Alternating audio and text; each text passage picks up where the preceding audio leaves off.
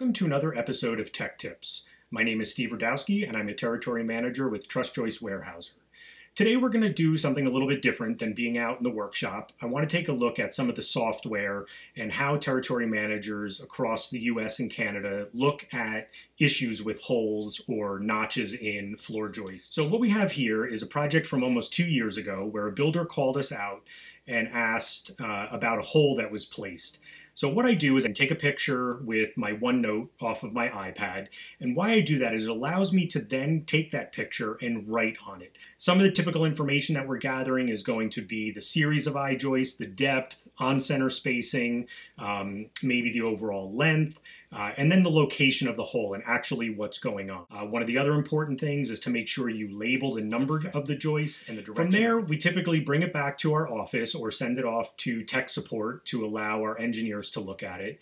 And what we end up doing is we take what we call an SR number. If Warehouser has done a design for it, we can type this into our base catalog and it's going to bring up the design for that structure. We can go in and actually select the member, which I've labeled here, that I want to look at joist number 7, and we also want to make sure that we're going the right direction, so I've also labeled the back of the wall.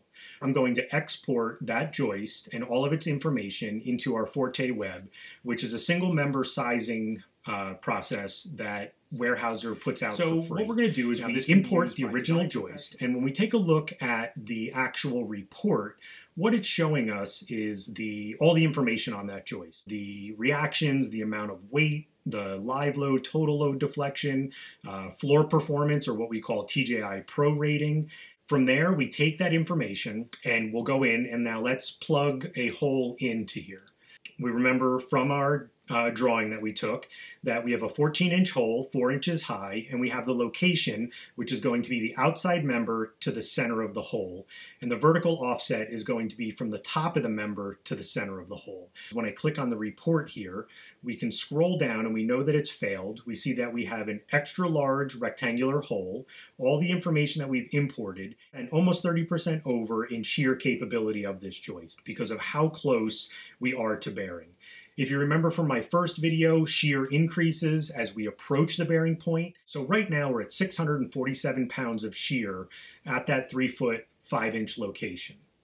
So how could we have addressed this different? So when I come back to the office after we've collected that information, what we end up doing is we know that the original joist is failing. So we have to take a look and see where would that hole have worked. One of the options that we could have done if somebody called us or called the tech support line is taken that information and plugged it in, and we can see that that same exact hole done at a 10-foot 10 offset actually drops almost 437 pounds of shear.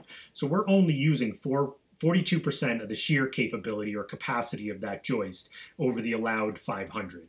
So this would have passed just fine. So people are going to ask, well, where do you get that information from?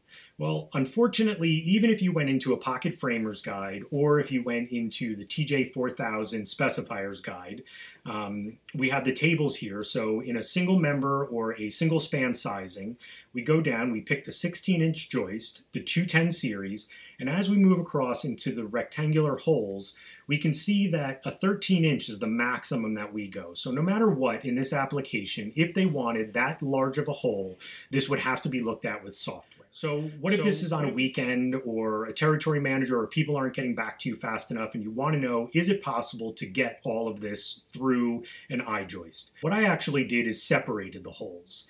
And by doing this, when we scroll down and take a look at the information, we now have one circular hole for that waistline that was in there.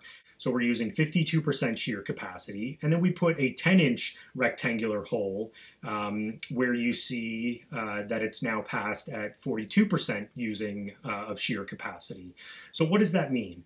Well, if you were to go back into that pocket framer's guide or go back into our TJ 4000, and let's take a look. So at a 16-inch 210, for a 4-inch round hole, you only need to be from outside of bearing or the edge of the joist to the beginning edge of the hole needs to be 1 foot. And now as you go across and we're looking to see, can we do a 10-inch hole? Well, we're not showing a 10-inch, but we are showing an 11. So at 11, we can go to this 8 foot to the edge of the hole. So right here, by using the calculations that are given to you, this could have been solved right from the get-go. And when we go back to our drawing, none of this would have to be removed. Unfortunately, in this scenario, because everything failed, all of this mechanical, all of the plumbing, electrical would have to be taken out, all new floor joists put in, and then all of this material reinstalled. I know a lot of people are going to question, well, can't we do a header joist or a plumbing box that they sometimes call it?